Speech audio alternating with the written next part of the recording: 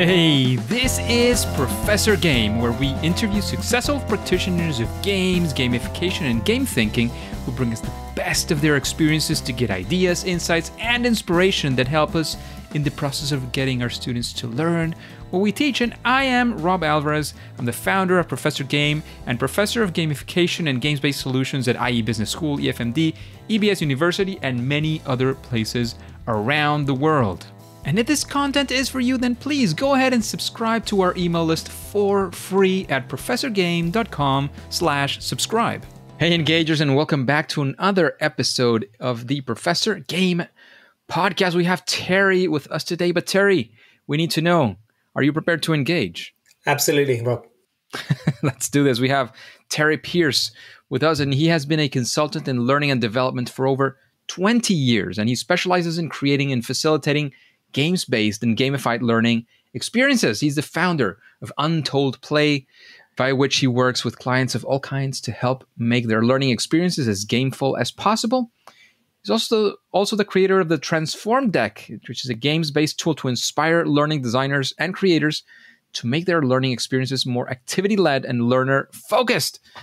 It's being used to do just that in more than 20 countries worldwide. His current focus on his framework, the 6 levers of game-based learning, is a tool to help learning designers and creators to take inspiration from what works in games and apply it to their learning experiences. He writes and speaks regularly on games-based learning and gamification in as many places as he can, including Bookboon, the world's largest corporate library provider, and a Spiel Digital and the Playful Creative Summit. We actually met also in the Game-Based Learning Alliance, and I'm sure there's many more to come, Terry, but is there anything that we're missing that we should mention before we get into the questions? No, I don't think so. I mean, it sounds great coming from you. I think I need you to introduce me every time I turn up to somewhere. Amazing. So, Terry, what does a regular day with you look like? It seems you're very busy with different things. So we want to get a feel of what that looks like. Yeah, sure. I mean, I'll do my best because I don't think there is, for me, a regular day. I very much kind of like to go with the flow a little bit of what's working for me at the time. But I mean, the one thing that probably would be in common is starting early. I think I definitely do my most creative work in the morning. So I'm usually at my desk pretty early. And if I've got to do some writing, if that's the project that I'm working on, or some design and coming up with some creative ideas, perhaps to meet a brief for a client, then that's what I'll be doing in the morning. And then if there's something that's a little bit more process driven, so if I've got a basic design, but now I've just got to fill in the fields on some cards or go through and execute on a plan that I've actually come up with, then that'll be more of an afternoon thing. So I'll try and slot that in there. I guess the other thing that I really like to do in the afternoon, that's kind of really works for me and my rhythms, is collaboration. So if I'm trying to put in meetings with other professionals, games-based professionals, then the afternoon I find I can really do that. And then that leaves my precious morning time for me to really get creative and throw ideas about and come up with stuff. Amazing. For going with the flow, it seems to be quite, I don't want to say like super structured or formal, but it does sound like you do have some process and some stuff figured out already as to how you expect your days to go, which is great. I'm not saying anything against that. I love it. So actually, let's dive into one of our favorite moments, which is the fail or first attempt in learning. Can you talk to us about one of those times in doing what you do in game-based learning and gamification? Things just didn't go your way, and we want to be there with you. We want to take the lessons. We want to have the full deal. Sure, yeah. I mean, one that comes to mind in particular is, so I did a 24-hour game design marathon. Well, I mean, I decided it was going to be a game design marathon. It was a marathon anyway, kind of one of these things where you sign up and everyone's trying to do something really, that would be a good achievement within 24 hours. And I took on designing a learning game, which is quite a lot to do in 24 hours. But I wanted to do it as a kind of experience, something to see how that kind of pressure pushed me on and what kind of things happened. And I think I actually got really, really kind of quite well into creating a game based around motivation in the workplace and helping people who might be playing it understand how to motivate their teams and their people. But, it was quite time pressured. And I think what I didn't really leave time for before the play test at the very end of the 24 hours was thinking about the rules and the teach and the experience of learning how to play the game for the players. And so what seemed to me not that complex a game because I'd been through the whole process of putting it together and thinking about all of the different systems that are involved in it. Suddenly, as soon as I was actually in the middle of starting the playtest by explaining to them how to play, I realized it was just too much. Just kind of eyes starting to glaze over a little bit of confusion. And this was a little while ago. And even back then, that's not, and I wouldn't really have done things that way normally. I would have spent more time thinking about the player journey. But I think it really brought home to me just how important it was to think about the fact that the kind of rules or instructions or teach might be kind of last for you, but it's first for someone who's coming to your game or your experience. So I think that really drove home for me just how important it is to think of things in terms of their journey and also try to use as many different ways as possible to think about what's the best way for them to take on the how-to. So things like just-in-time instructions rather than everything up front, or things like player aids or prompts that are in the right place at the right time and trying to make things visual, things like that. It's one of those things that I like. I can feel you there and that simplifying the way that you do the onboarding or giving the instructions. And it's something I usually lead by saying in workshops and so on, but it's so easy to forget. Like no matter how many times you've seen it or you've done it, right? It's also easy to forget how simple it is to sit down and play a video game. Board games are a little bit of a special category there, right? Because you have the instructions and so on. And even like that, people go to YouTube videos and do it faster, right? But yeah. I don't know, there is a tendency for us to over complicate and try to upfront everything. I'm not sure where that comes from. Like now you're saying it and my mind is racing around like, why do we end up going in that direction really? Like even when we know that's probably not the best place to get started. But anyways, thanks for those lessons. That was amazing, Terry. So let's actually, how about we turn that around and think of a time when things actually went great? Like again, on the first or the nth attempt, after iteration, whatever that looks like, we want to be there and maybe take away some of those success factors, if we can call them that way.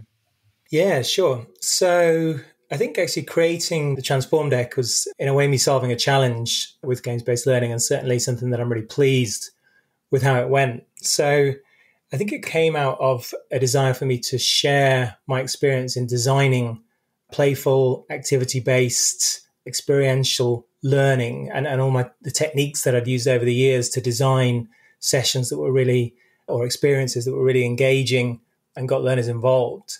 And, I've done this in various ways with kind of workshops and other things that are designed to try and pass on some of those ideas and abilities, and also writing about it, coaching people on it. But I think I wanted something that was a little bit more of something people could use as and when they needed it, a tool. And I don't think I really expressed that need in my own mind initially, but what I was starting to do was play around with a lot of the different ways that I turned learning content into different kinds of activity or games or playful experiences over the years, and just try and put some kind of structure on it, try and categorize things, different ways that I'd approached it. And as I started to do this, because I was leaving it, I think, over time and letting it percolate, letting it just drift around in my mind and think, how's the best way to do this? These different categories and different ideas of types of activity or ways to transform content into experiences, first of all, became a spreadsheet and kind of, it was really useful for me. I was finding this spreadsheet really useful of, if I was looking for an idea, a way to rapidly iterate and look down different ones and reject and accept things that would move things forwards. And then I kind of hit on the idea that because I'm a real big fan of card decks and the power that you can get from playing around with cards and moving them around. I don't know if you know that Dmitry Mendeleev created the periodic table by doing that with the elements on different cards and moving them around and looking at their different properties and realizing what the patterns and connections were. So, I've always loved those kinds of ideas and ways of doing things. And just this kind of connection I made that actually if I turned each of these ideas of different ways to transform learning content into a card, then I and other people would be able to play with those cards and look around, sort and sift them in different ways until I could find the one that would really be right for their particular piece of learning content. So that kind of process of doing it quite, letting it percolate and letting it find its own path, but then using my inspirations, such as my obsession, I guess, with cards to give it some shape, really in the end, I think resulted in a product that I was really happy with. But as I've gone out and introduced it to the wider world, I've had some really great and satisfying feedback on people coming back to me and saying that it's really helped them to get their ideas into something that really works. Amazing. And there could be like a million questions I could ask about this for sure. But the main one is, if somebody was trying to sort of, because I feel that what you're saying from this one is, amongst other things, is that sort of your life's work in a way was poured into this endeavor, right? Like in many ways, it's like, well, all I've been doing, I like to let it be there for somebody else whenever they need, and I'm not around. And again, not to be, sort of make it about life and when life ends, nothing of the sort. It's just, when you're not around, or you already consulted them and they still need some help, or whatever that looks like, right? Yeah. If somebody was trying to do something maybe along those lines, is there any recommendation you think you could provide in that sense, from your experience, from doing what you have done at this stage? You mean turning their life's work into something like that? Yeah, maybe creating a card deck. Again, because sometimes like creating the card deck and a game-based learning through cards, I'm sure is something that you can definitely, like, you've done before and you've helped people do that. And that's part of the work that we frequently do. But if it goes to sort of a further impact in that way, like they want to turn their again, maybe their life's work or something very important to them into this kind of game or game-based learning of cards in particular, is there any recommendation that you would like to make sure like people don't forget about doing or whatever? Sure, yeah, absolutely. A couple of things. I would say don't rush ahead too fast to the final product, definitely. What I created had iterations through 2 different spreadsheets and various other documents to, I think, 4 different drafts of the cards themselves. So, let the kind of process find its own way, I guess, is one thing I'd say.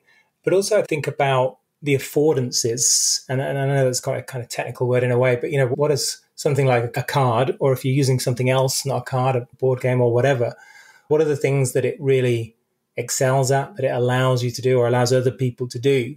I think I was really guided by that in my process, thinking about, well, what do cards allow people to do? For instance, they allow people to lay things out in a spread in front of them, or to shuffle and look at one and focus on one thing. Okay, so if that's what they're good at, if that's what they help people to do, how can I really lean into that and take advantage of that? That's really important. Like thinking about the affordances, as you were just saying, I think that's crucial, especially when thinking about different forms or modalities of game-based learning and whatnot. So thank you very much for those recommendations. No problem. And Terry, again, with the experience that you've got, all the stuff that you've done at this point, I'm sure that there are ways for you to do things. And this kind of maybe includes a little bit of what we were discussing before about your card deck, right? So what's your process? When you're faced with a challenge that maybe has to do with game-based learning, gamification, how do you do it? Like, what are the steps? Give us a little bit of insights or tell us, how do your cards work so that we can look into that further? I don't know, like wherever you want to go for. Sure, yeah. I mean, I do have a kind of process from end to end. It gets quite flexible, especially in the middle. But I think that it's actually not massively dissimilar from, I was listening to some of your episodes from July last year, July 23, around kind of gamification process, 5-step process. And it's a really sound kind of idea. And mine's quite similar. It is really being very clear and making sure I'm clear up front on the who's going to be doing the learning, why, what it's intended to achieve, and what is it that we've actually got to transfer in terms of skills or knowledge or whatever. And then after that, I guess, is where it gets a little bit more open, but often there is a period, if I can afford it, of letting it sit and just allowing myself, I'm a great believer in that as soon as you've got a problem on your mind or a challenge on your mind, things will fit into it. So it's there, it's at the back of my brain. I'm looking around me for inspiration, ideally. And that inspiration might come from my board game shelf. It might come from my Steam library. It might come, though, definitely from a framework. And often I will kind of cycle through different frameworks and different tools. So the Transform deck definitely would be one of them, but also things like Yukai Chow's Octalysis framework, Andrei Marchuski's periodic table. I know that you're using some of that actually in your model as well. or depending on what stage I'm in or what kind of thing it is, whether it's more gamification or whether it's more games-based learning, maybe Nicole Lazzaro's 4 Keys to Fun. So a lot of different kind of frameworks that I might just try and get in front of me, see whether they fit in or give me a little bit of inspiration, or things like lists of game mechanics, which I've developed the one on Board Game Geeks to my own kind of version of that list, which I use for that. And then I have, as well as the Transform Deck, got another framework that I do use that helps me because I developed it for myself and for my own needs that I call the 6 levers of games-based learning. So that's a really helpful way for me to kind of summarize some of the things that games do really well that's relevant to learning in particular.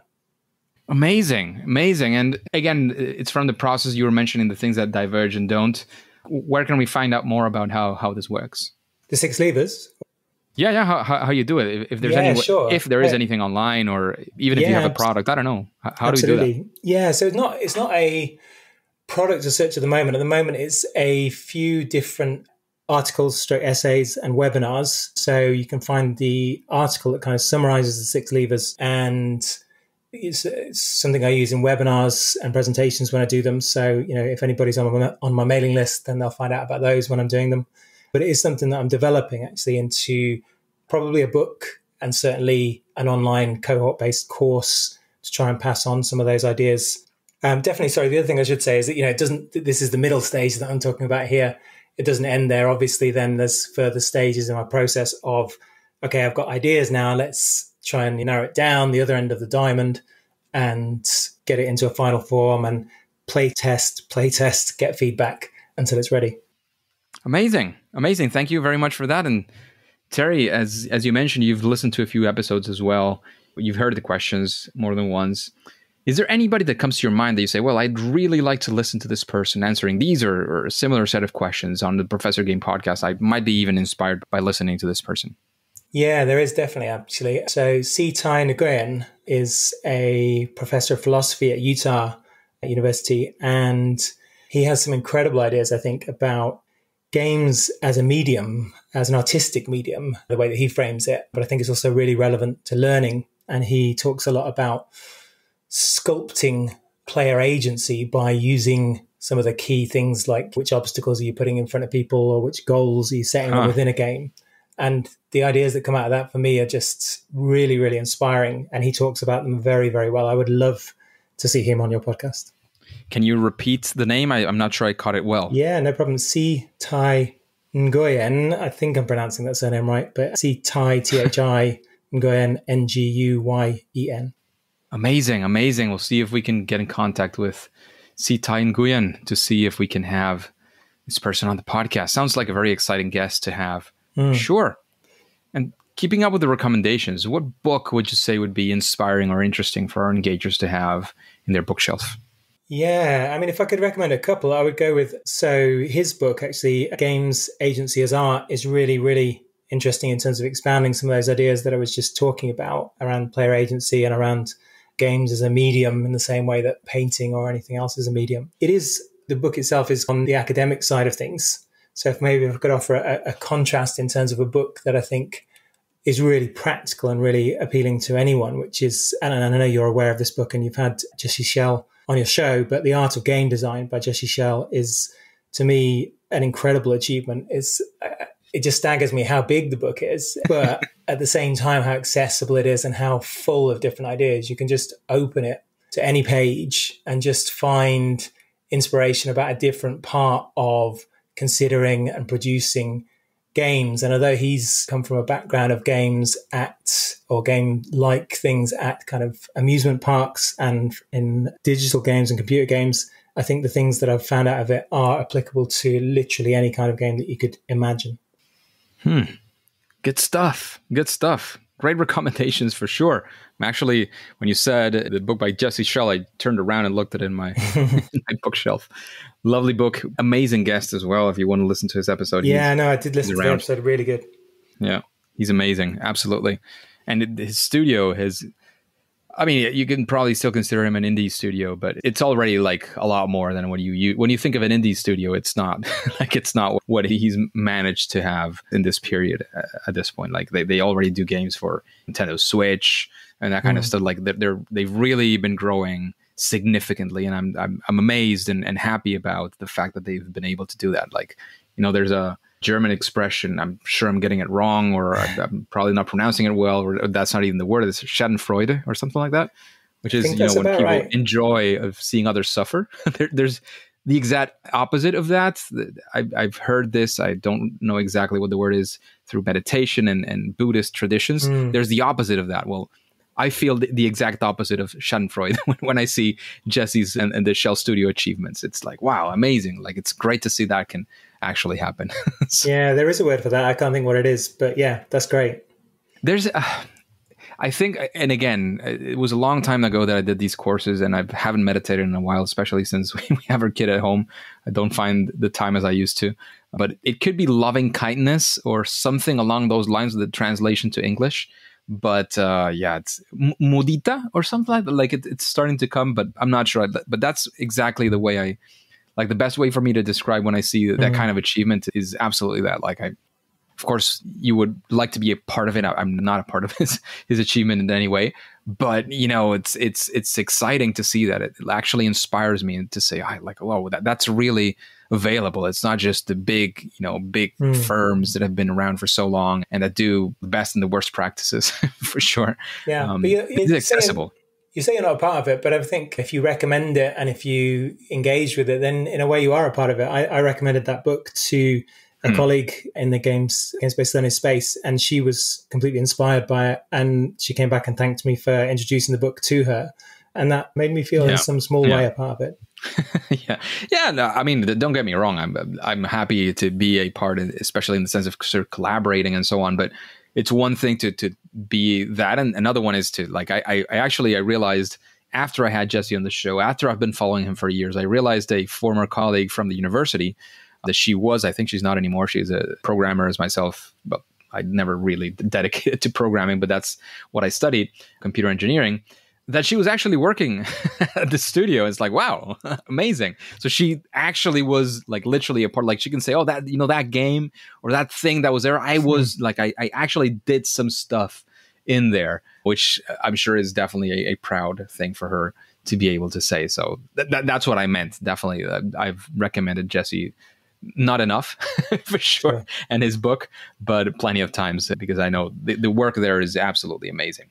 So thanks for that, for sure, Terry. And we've talked about other people and we've talked about your products. So what would you say is that thing that you excel at? That thing that you do better than most, not necessarily than everyone. Maybe it is, maybe not. But some people feel like humbled when I ask this question, just to make sure it's a superpower, but it doesn't have to be exclusive. You don't have to be the only one. I just sort of want to get a feel of what you have seen is that thing that you do in this world of gamification and game-based learning that helps you stand out from what other great work other people are doing as well. Yeah, I've remembered you asking this question from previous shows, and I was thinking what I would answer. I'm not one for blowing my own trumpet actually, but I guess one thing that I do recognize in myself, and I see it helping me when I'm creating game-based learning, is seeing patterns and connections. I think I'm always seeing patterns and connections between things, ways that things are related. And sometimes it drives my wife crazy because I'm singing one song over the top of another because I've just realized they use the same chords, or interrupting the film to say where that actor comes from. But in a game-based learning context, I think it really comes into its own because there's things like seeing patterns in the reality or the work that you're trying to put into some kind of simulation or games-based version of, or seeing patterns and connections between the challenge that's in front of you in terms of creating a game-based solution to something, and some of the things that you do, some of the things that you play, some of the games that you play, and how they could match or how one could connect with the other. So I think, seeing patterns and connections between things and bringing things together, or finding a way to make something fit with something else. Fantastic and super useful. Superpower, that's for sure. And Terry, what would you say is your favorite game?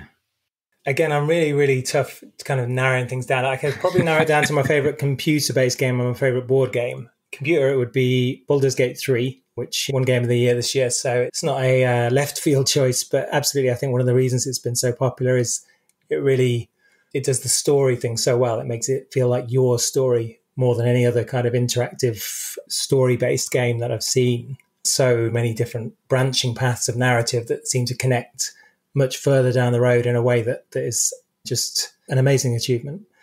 And I guess in terms of a board game, a really, really big fan of the Zoo game, Arc Nova, because I think there's a really, really nice mechanic in that with the actions that you take, which engages you and makes you really, really think every turn and look forward to every turn about, how am I going to use my different action options in the most beneficial way?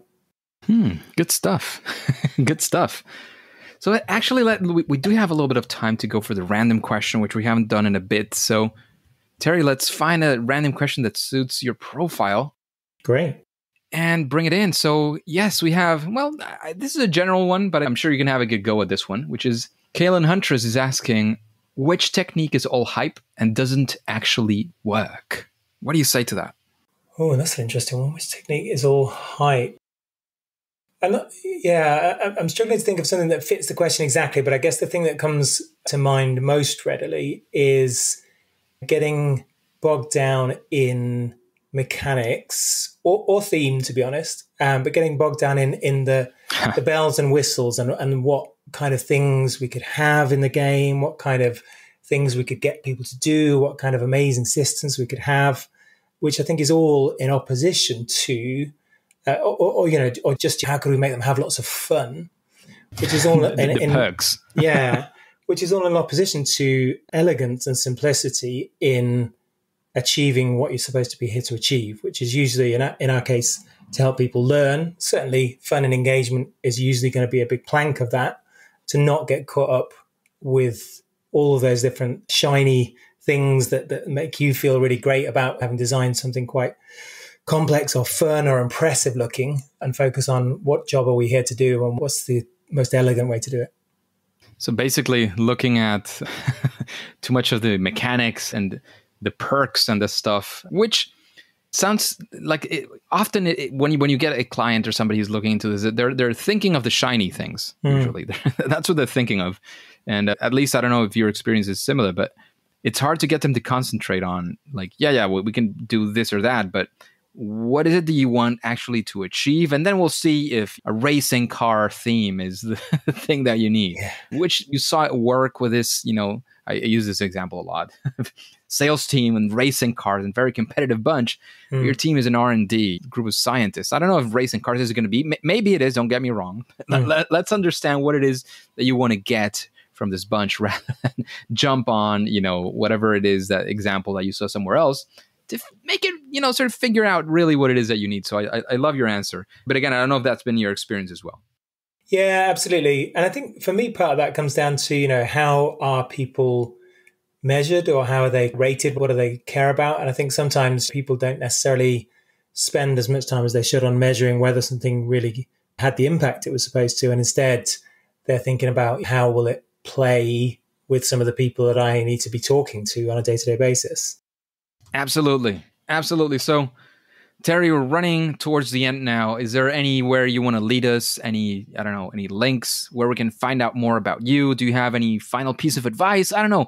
It's your time. It's sort of a free microphone at this point before we go to game over. Yeah, sure. I mean, in terms of advice, my advice to anybody who is creating games-based learning or anything related is play. Play as much and as many different. One of the things I've really found is inspiration can pop up in some really strange places. And, I'm obsessed with computer games and board games, but sometimes, I'll just be playing just a kid's game with one of my nephews, and I'll suddenly think, hey, there's something about this game which is why it's stood the test of time as a game that's passed down from kid to kid. So I think there's definitely, just play as many different things as you can. That's in terms of advice. In terms of connecting, I'd love to connect. People can find me via my website, untoldplay.com, where you could sign up to my mailing list if you like, or feel free to email me at terry@untoldplay.com, or you can look me up, Terry Pearce, on LinkedIn, and I'd be very happy to connect. Amazing. Thank you very much for all of that, Terry. Definitely a pleasure having you on the podcast. However, Terry and Engagers, as you know, at least for now and for today, it is time to say that it's game over. Hey, Engagers, thank you for listening to the Professor Game podcast. And if you want more interviews with amazing guests like Terry, please go to professorgame.com/subscribe and get started on our email list for free.